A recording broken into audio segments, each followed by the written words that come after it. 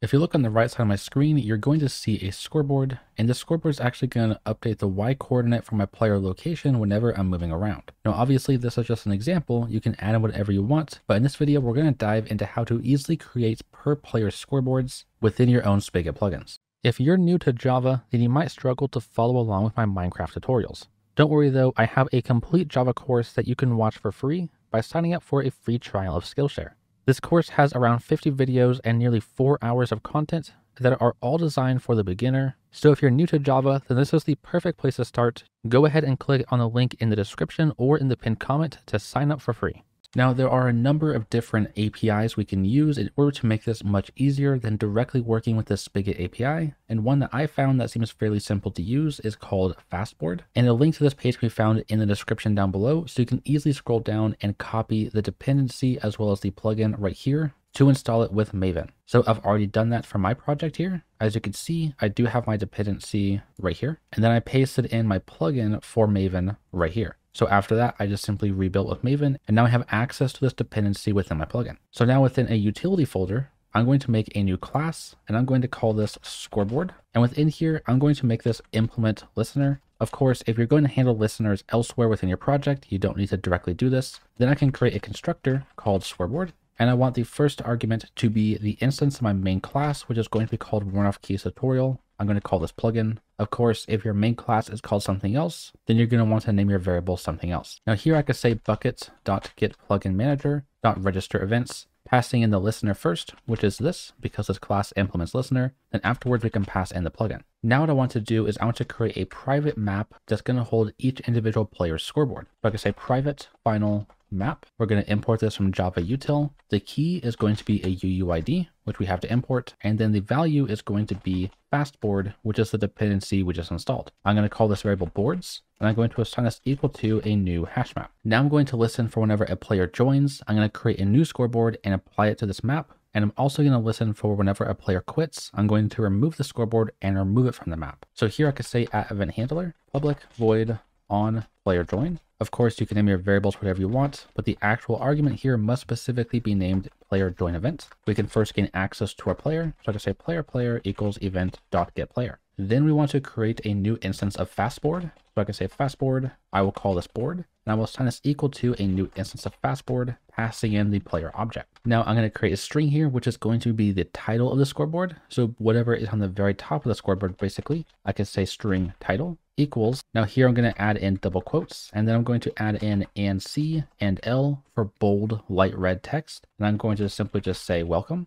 Of course, if you wanted to, you can add on the player's name here. You can make this whatever you want. Then afterwards, I'm going to say board.update title. And here I can now pass in chat color.translate color codes, passing in a single character, which is going to be the and symbol. So these and symbols right here for and L and C are going to then be translated for the chat color codes that I'm sure you're all familiar with. So here I can pass in and then for the second argument, I can pass in title. Then I can say boards.put, passing in player.getUniqueID, and then the actual board variable. Now, of course, whenever we're adding something to a map, whenever a player joins, it's very important that we're also removing that object from that map or from that collection whenever the player leaves. So for example, I could say at event handler, public void on player quits, and then we're going to listen for the player quit event. Of course, this event will be fired whenever a player leaves the server. So just like the player join event, we're going to start by gaining access to our player object from this event, and then we're going to get the board that was potentially removed from our map. Like I say, FastBoard, we'll call it board, and assign this equal to boards, which is our map, dot remove, passing in player.getUniqueID. Now, of course, as some of you know, whenever you're calling the remove method on a collection, if it did exist, then it will be then returned into this object right here. But if it didn't exist, it is then going to be null. So I can simply say if board is not equal to null, then that means that we now have access to the actual scoreboard, where we can then call board.delete. Now I want to create a private variable in here. We're just going to actually update everything, and we're going to use a var_args argument to pass in any number of strings. So here I can say private void update board. We're going to first pass in a FastBoard instance called board, and then a var_args variable called lines for each individual line. And one thing I want to do is I first want to loop through every single individual line and translate the color code to make sure our and symbol color codes are going to work correctly. So there are multiple ways to do this. A very simple way is to use a standard for loop. So for int a equals 0, while a is less than lines.length I can now increment A. And then within this, I can now say lines index A equals chat color dot translate color code, passing in the and symbol, and then lines index A. So essentially, we're just reassigning that exact index on the lines of var arg array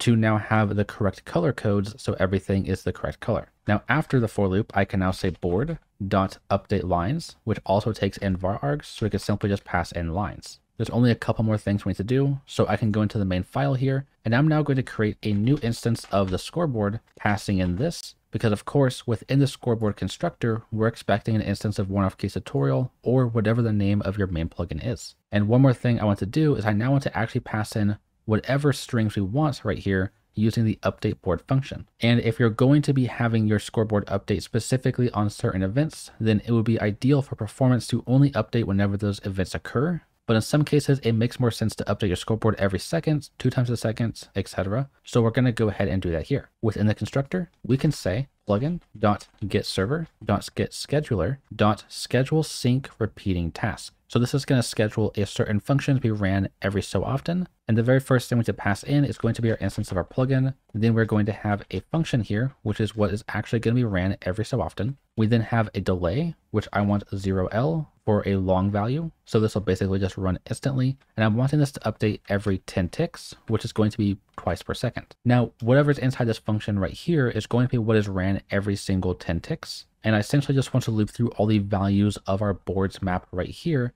and actually update those. So here I can say for FastBoard board, which is going to be looping through boards.values. Now within here, I can call the update board function, passing in the board, and then any number of arguments I want. So for example, I can have an empty line, and then I can have and a online colon. And then for another line, I could say and c, and then plus buckets.getonlineplayers.size.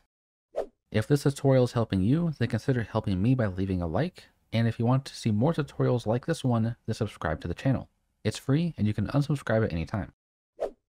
Now for another line, I can add in another empty string, which is basically just going to be a separator. And then I can say and a y coord for the y coordinates. And then of course I can now say and c. I can now add on board.getPlayer. So we do have access to each individual player throughout this loop. .getLocation, .getBlockY. So now I'm going to go ahead and compile this. And obviously everything you want to add to your scoreboard can be customized. You can add whatever you want to make sense for your individual use case and your individual plugin. This is just an example to show the current players online and the current y coordinate. All right, so I've now joined my server and we see the scoreboard on the right. And as I move around the world, we're going to see the y coordinate update depending on the y coordinate of my exact player. So of course you can add whatever you want. This is just a simple example, but at this stage you should have the basic fundamentals down to create your own scoreboard system for your own plugins. Do you want to learn even more about Minecraft plugin development? Go ahead and click on this playlist you see here. And if you have any video requests, feel free to leave them in the comments.